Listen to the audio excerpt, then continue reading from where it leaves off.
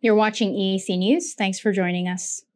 Prime Minister Hun Sen has said that foreigners should choose between Cambodia or a group of individuals who have committed wrongdoings, because if they wish to support people who have been punished by the law, then they can also choose to see their respective embassies closed in Cambodia.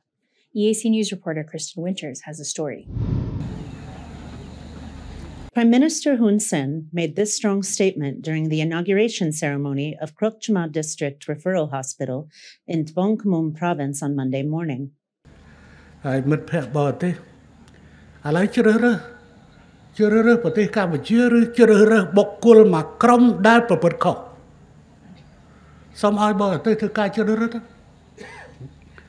bà luôn tơ ca mà nu, đại bắp ban đã tô, luôn thơ đó, hai ai bắt anh tụt tranh bị cam chỉ, bà đại, bà hai chuyện nè. Trai kết ha, ní chia tầm nạ tầm đó rồi em bật đi nâng bật đi.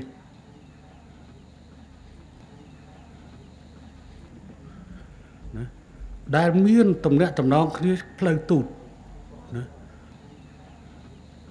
The Prime Minister said that he supported the statement made by the Prime Minister of Malaysia during his recent visit to Cambodia last week, in which he announced that foreign superpowers should stop interfering in the internal affairs of other countries.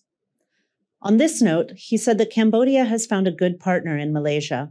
Prime Minister Hun Sen added that Cambodia's own history shows foreigners coming to intervene and trying to force Cambodian leaders to follow foreign laws and judicial powers. The